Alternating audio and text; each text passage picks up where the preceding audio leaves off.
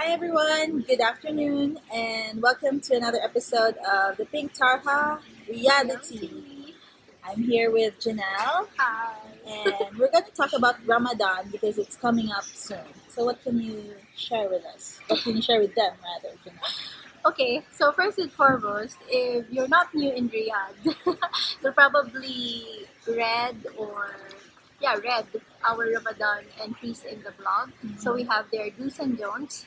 And if you're new, then you should watch this. Yes. First and foremost, no eating or drinking in public, like in public spaces outside where Saudis or Muslims can see you, because they are fasting during Ramadan, and we should respect their sacrifice for their holy month.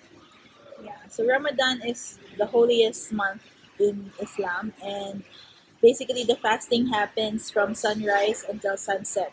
So, as long as the sun is up, don't bring food outside, especially if you are working with Saudi or Muslim colleagues as well. At the same time, the body clock of people in Saudi Arabia changes during Ramadan because everything else is closed during daytime, and everything resumes back to life after the sunset prayer. Yeah, after the 8. Is it the 6 o'clock? 6 o'clock, the restaurants start opening. The But malls, the malls will be after the last prayer, which is around 8 o'clock or 7 o'clock this time. yeah, and basically you can see the stores open until like 3 a.m., 4 a.m. in the morning, and you can actually go outside at nighttime and still see a lot of traffic, a lot of people. So speaking of those stores, their opening hours change, like what we said. But I think that most of the groceries, hypermarkets are open in the morning, They are but malls are not. Usually malls open at 9:30 or 10 o'clock in the morning, but during Ramadan, I think they're only open after the 8 o'clock eight, prayer. 8 o'clock prayer. Yeah, So you should do all your groceries you can do it like usual time, but for shopping you do Yeah. it at night, and the malls usually close at around 2 o'clock in the morning or 3 o'clock a.m. So like that's shopping during dawn time, only in Saudi Arabia. yes. And one thing you can also expect from Ramadan is there are a lot of what they call iftar promotions. So a lot of restaurants and hotel restaurants, they offer what they call this iftar, which is this meal wherein the Muslims break their fast.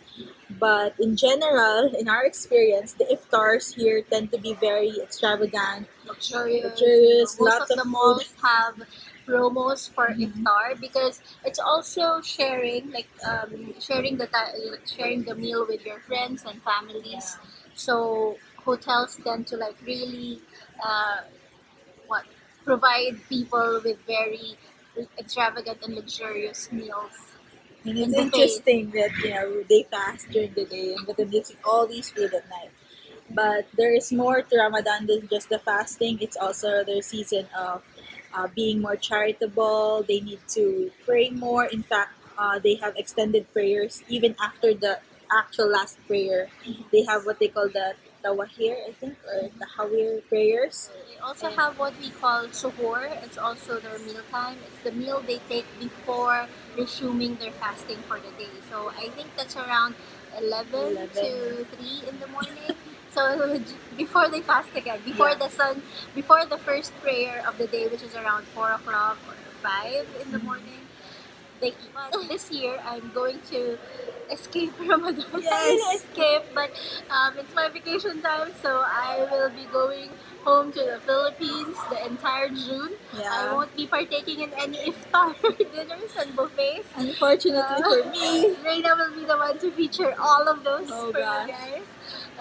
So yeah, Thanks for food.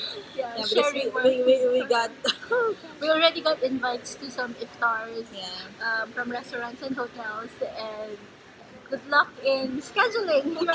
Remember that last year I was the one left here Yes. to actually endure all those iftar Hey, I dinners was there and like a little buffets. halfway, like a week or week and a half. But yeah, so wish me luck, wish my waistline luck, and everything else. But definitely Ramadan Kareem to our readers, our Yes, Ramadan followers Kareem, who are everyone. celebrating Ramadan. And to everybody else, we just want to say enjoy the iftar, enjoy the suhoor offers, because it's like one of the things you only experience here in Saudi Arabia. You don't really, I mean, in the Middle East at least, and it's quite unique to experience. So, Ramadan Kareem, Ramadan everyone! Kareem. Bye!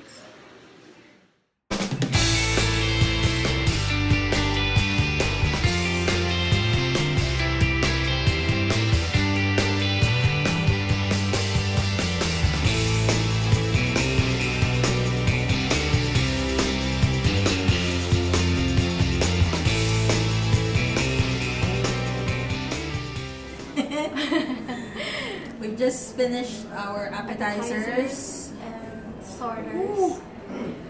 Those are good. I like the fatouche. I don't know about you guys, but I like that one. Some of it was, I'm not usually a fan of sour, but for some reason I can tolerate the sourness of the fatouche a while ago. What else did When you it like? comes to Arabic food, I'm not fond of sour food. So, what did I Pies, like? The pies are good, and also this one. The hummus with the hummus, pine yes. nuts and beef.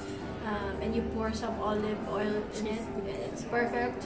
And also the cheese sticks. I'm sure it's like called something else in Arabic, Yeah. but it's cheese sticks for us. So now we're having our main course, and they've served up this delicious looking Grilled smells so good, and they have given us their best sellers like the halabi, which is their signature kebab. Classic kebab. And this one is the veal, what is it? Grilled veal pieces. Softer that looks like chicken. And the actual chicken, which is the marinated chicken, grilled chicken. And we have a lot of garlic sauce. Okay, I need to make one thing clear about garlic sauce, because a lot of people try to replicate shawarma in other countries. This is the key. You don't use mayonnaise, use garlic sauce. And this is very integral in every eating experience in every Arabic restaurant, because it just makes everything taste better. From French fries, chicken to kebabs, garlic sauce will make or break. Yeah, it's a Saudi sauce. Alright, so we're gonna Okay, go. so we're going to try this. And our review, you have to read it in the blog. Yeah. For this one. Come, let's see. Let's see.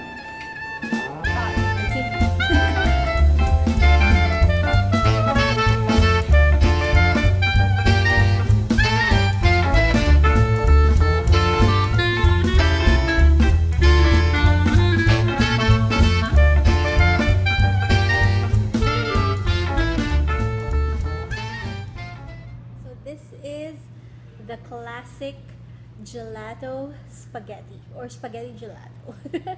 So you see the Looks like sauce that looks like the meat sauce in spaghetti is actually strawberry syrup, and it also has white and dark chocolate flakes. And for me, I ordered this bad baby. It's the exotic spaghetti gelato. It looks like a pasta, but it's actually made it of looks like pancit canton. yeah, but it's actually made from their vanilla ice cream or gelato yeah. strands. And this version has more like of a exotic fruit flair to it. And we're gonna go and taste it in a bit. So you can really taste the vanilla flavor of the ice cream.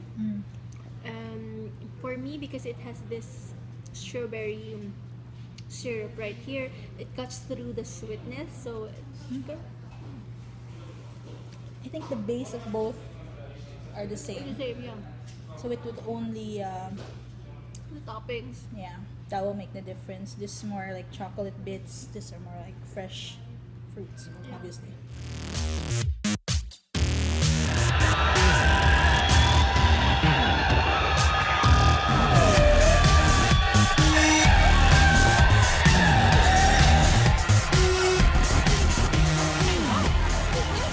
I am here at Princess Noor University, where they're having an event for ladies.